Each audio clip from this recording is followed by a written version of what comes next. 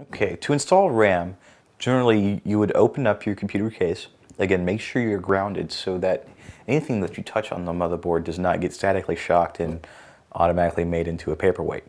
The first thing that you want to do is locate where the RAM goes. So in my case, we have the CPU here. This is where this big giant heatsink is.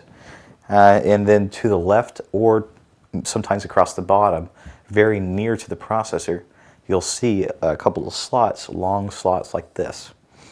And if there are more than 2 slots, you'll see them color-coded. In my case, I have blue and black.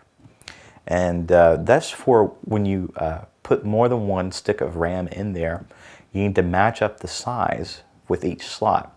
So slots 1 and 3 go together. So if I had 2 512 megabyte sticks, I'm going to make sure that they go here. And if I had gigabyte sticks, I want to make sure that they matched up and went to slots 2 and 4.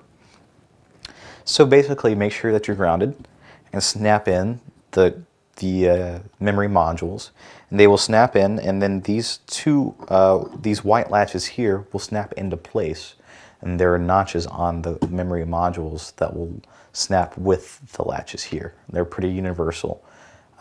If they don't fit, do not force them in. Flip them around, because even though the slots look like they're evenly spaced out between the 2 dividers that are in the plastic here, they're not. So one side is longer than the other side. So flip them around and then pop it in there, and then the white latches will come up and pop into place.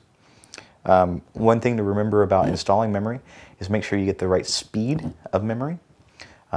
Make sure your motherboard supports the right speed as well. So if you go out and you buy 667 megahertz speed memory, make sure that your motherboard can support that speed. And also, if you buy more than one stick, make sure they match in capacity. So 512 matches with 512, 1 gigabyte matches with 1 gigabyte, so on and so forth. And that's pretty much how you install memory.